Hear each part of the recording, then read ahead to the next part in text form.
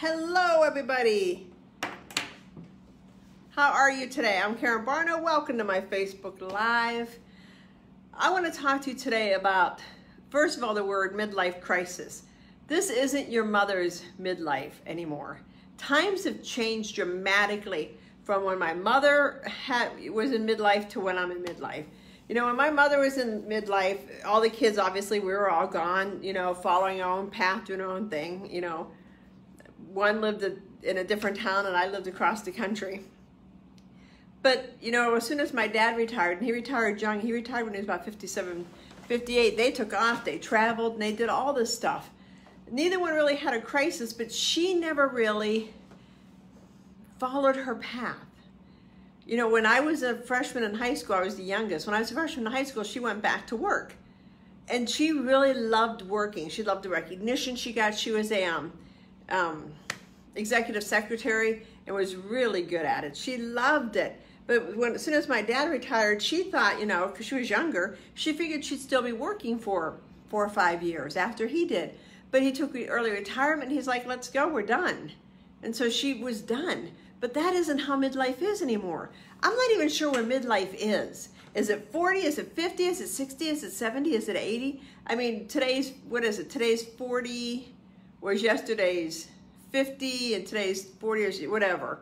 I mean, everything's pushed back because our life expectancy goes longer and we have more freedom.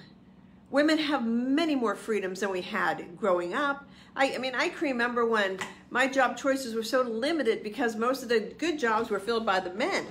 And so, do we really have crisis now? Or when we get to midlife, when we get to our 40s and 50s, we really are able, because in most of the cases our kids are grown or pretty darn close to being grown. I mean, even if you got married in your late 30s and had children in your 40s, by the time you get to 50, 55, you know, they're about 15.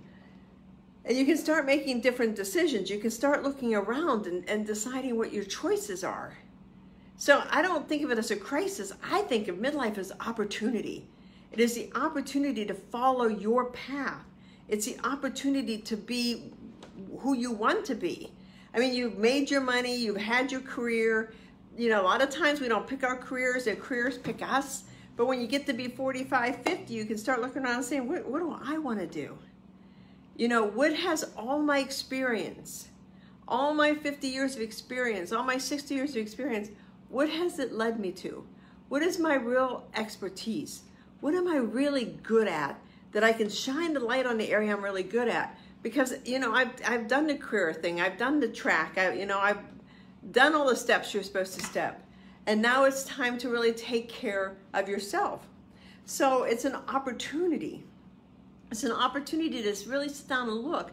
I think the problem is, and I don't think it's a crisis, but I think the problem is we spent so many years taking care of the children, taking care of the husband, you know, the wife, the spouse, the significant other, that we never really reflected. But now we can. We don't have to be like our mother who couldn't reflect until she was 60 or 70. I mean, if you want to see people reflecting with regret, go to an assisted living community, go to a nursing home. That building is permeated with it because that generation, our mothers' couldn't make those type of decisions. And you sit down and you talk to them and they're like, you know, I never had a choice. I had to do it, you know, I had to, without realizing it, do what my husband asked me to do because that's what we did. And by the time we realized we didn't have to do that, you know, here I sit 70 or 80 and I sit with my granddaughter and listen to all the things she gets to do. That's how this has changed. And when I look at my daughter, who's going to be 28 in about a month and a half, I think, holy crap, with 50, 60, 70 going to look to her? To me, I think it's going to look that they'll be on their 3rd or 4th career because they already now, the millennials are already now choosing. They're making better choices. Oh, I shouldn't say better choices. They're making different choices. They're delaying having children. They're a little bit more me-centered, which, you know, I'll have you in a relationship, you know, husband, but it's going to be 50-50. You know, and now I'm blessed, my relationship with my husband is very 50-50. But I have a lot of friends who isn't because that's just how they're raised until they get to 50 60 and they realize, wait a second, this is my turn. And maybe that's what midlife really is. Maybe it's not a crisis. It's maybe we realize it's our turn.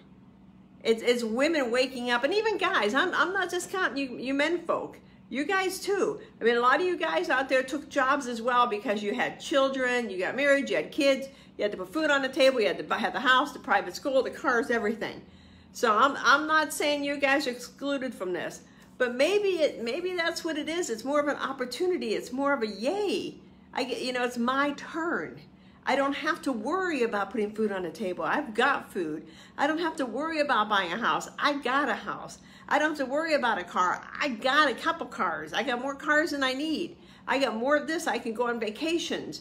I don't have to stay at this hotel. I can stay at that hotel. So what do I want to do? And that's what midlife is. It's you taking the time to say, what do you want to do? What do you really want to do? And go do it. And if you're sitting there thinking, well, Karen, I don't have all that money. And I'm not saying I have all that money either. But, we're just kind of squeaking by, our lives. That's okay too. What do you want to do? Pick what you want to do and start doing it. Get a side hustle going. Get, your passion going. If you used to paint when you were 19, start painting now and see if that still brings you joy. Enjoy your what's next moment. Enjoy your this is it, what do I get to do next moment? And look at the opportunity you have. It's not midlife crisis, it's a midlife opportunity. So look at the opportunities you have to move forward. And look back at your mom, and if your mom's still alive, go talk to her. I mean, my mom passed a long time ago. She passed pretty young, as did my dad. But you can, go to your mom and say, what was it like for you? When you turned 50 or 60, what was it like? For them, they're wrapping up. They were, finishing work. They were getting ready to settle into their retirement years. My parents used to go to, and I'll never understand why, they used to go to Burger King every morning and have a cup of coffee and a biscuit. And I guess it was to get them out of the house. Although they both golfed, they were both active up until, right before they got ill and passed. So I never could get that one. But, they settled more into a routine. I don't think we will. I think we're going to have higher expectations for our 40s, 50s, 60s, and 70s. I think we're going to keep busy. I mean, look at Lois Hayes. What was she, 92, 93, 99 when she passed? She didn't start Hay House until she was in her late 50s. That's when she started Hay House. I mean, if you're 40, 50 years old, you got 40, 50 more years to go. It's not like with our parents that they thought, they used to think 80 was old. We look at 80 like spring chickens. I mean, the average age in assisted living community is 85. That's the average age. When people turn 100, I don't even think Al Roker does a happy birthday turning 100 anymore because there's so many people turning 100. So you got a long way to go. So when you get into a midlife opportunity, embrace it. Follow your heart. Do what you want to do. If you want to talk, go on my website, Midlife Mentoring. I'd be happy to work with you for a couple hours to help you kind of figure out what you really want. Because that's what scares us, is all of a sudden we can have the world. I think I'll talk about that in my next video. We'll see. So if you have any questions, everybody, please let me know. Sharing is caring. Please share this with everybody. If you want to sit down for an hour and a half and just kind of chat about what your opportunities are, like I said, go to my website, KarenBarnard.com. There's a midlife mentoring program up, and I'm offering, as I've said before, my 20-minute free pre-assessment chat, just to see if we jive, just to see if, what I do is what you're looking for. Have a great day, you guys, and here's to grabbing a hold of all your opportunities. Bye-bye.